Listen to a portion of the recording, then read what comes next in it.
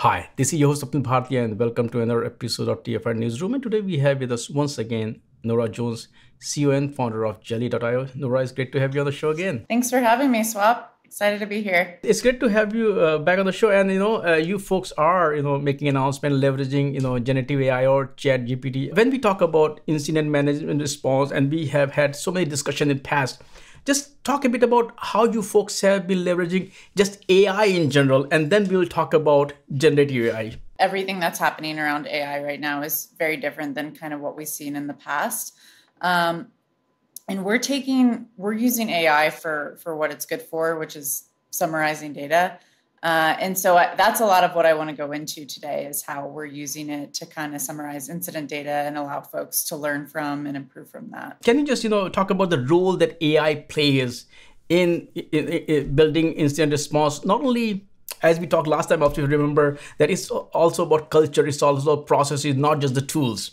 But talk a bit about the role AI plays in building the whole incident response strategies and culture. Yeah, so to talk about the role AI plays in building incident response strategies, I think a lot of it depends on the size of the team you have.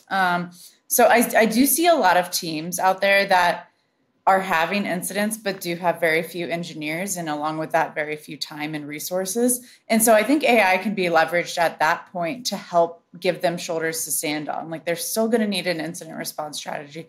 They're still going to need a learning from incident strategy. How can you leverage AI to give you a leg up on creating some of that? Now, if you look at incident response, can you talk about the process, the way it happens, like incident, something happens and suddenly there is too much data and you're trying to figure out, you're going through the data. When and how, ChatGPT or, AI comes in to help teams because there's too much information, you can overlook something, or there's too much information to go through it. So talk about, how you folks are going to leverage ChatGPT and AI. I'm really excited about that question, Swap, because there is a lot of data and incidents, right? And part of Jeli's thesis is we think there's a lot to be learned in how we converse with each other during incidents, who we bring in, what we say, how long it takes us to do a particular thing, which to your point leads to a lot of data to sift through. And so I think what AI can do here is AI is very good at summarizing data. We can use AI to summarize the data of our conversations, of how we talk to each other, of how the incident unfolded, and not use that as a final answer, but use that as a means to get the person that's responding or investigating the incident curious to learn more.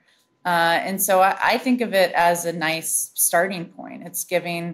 It's allowing you to get rid of the writer's block you might have or the overwhelm you might have looking at this incident data. I think a few weeks ago, we recorded a demo with Drew from your team, and it was also how Jeli itself, you folks, leverage dog fooding yours. And it was more focused on kind of story building or narrative building, that what happened, how it happened, and then, what you can do about it. So can you just talk about quickly, that the process, how after ChatGPT, how the teams will look at incident response, or even your own teams will look at it? If we look at incidents in two areas, right? We have the incident response, which is during the incident, and then we have the post-incident, the incident analysis, which is afterwards. So we're rolling things out in both of those categories. And I think how they'll look at things differently with incident response, and that was the question you asked, right? How people will look at it differently. I think how they'll look at it differently with incident response is they can use it for long-winded incidents to help understand what's going on. We have a feature coming out called Catch Me Up, and that allows the user to see a summary of what's happened so far in the incident so that they can get caught up and get curious about certain things that are happening without having to pull people to the side, DM them, things like that.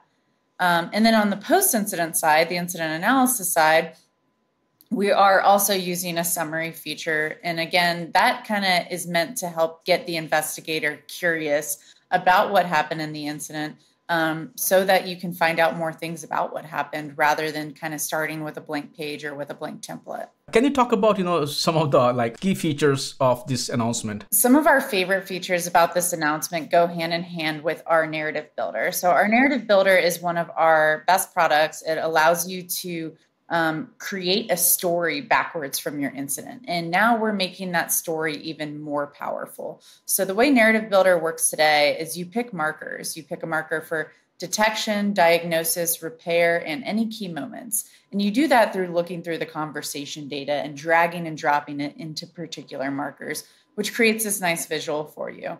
Now with AI, we're actually allowing you to do some of that automatically and have like a kickstart, so to say. So it's not a completed postmortem for you, but it's allowing you to figure out where to look, to figure out where detection was happening, where diagnosis was happening, and get really curious about it, like I was saying earlier. So that's one thing I'm really excited about, but we have lots more features to play with too. When we look at incident response in general, and when we look at the whole cloud native world, or I mean, we can talk about Kubernetes world, we do talk about a lot of cultural changes, we talk about practices, we talk about a lot of design, we talk about SREs, we talk about platform engineering, we talk about chaos engineering, we talk about observability. So talk about where do you see incident response fit? And if you just look at CNCF landscape, and they look at observability in general, they not only talk about logging, matrices, tracing, they now also add chaos engineering there. So talk about how you're seeing the whole field is evolving. And the reason I'm asking is that when people build their whole cloud native or Kubernetes strategy, they should also think about incident response as a critical piece of their strategies. As folks are deciding their observability strategy or their cloud native strategy, I think one thing to keep in mind is Jeli is tech agnostic. So we can build on top of anything you're deciding there. But I think as you're making those decisions and as you're even developing those strategies, it goes hand in hand with developing an incident response strategy. Like there is a reason you are focusing on cloud native. There is a reason you're focusing on which tools you're using for observability. And that reason is because your company is scaling and you probably have customers, and you probably have customers that care if your things are going down. And so along with developing these technical strategies, it is incredibly important to develop a incident response strategy, which involves both tech and culture within your teams.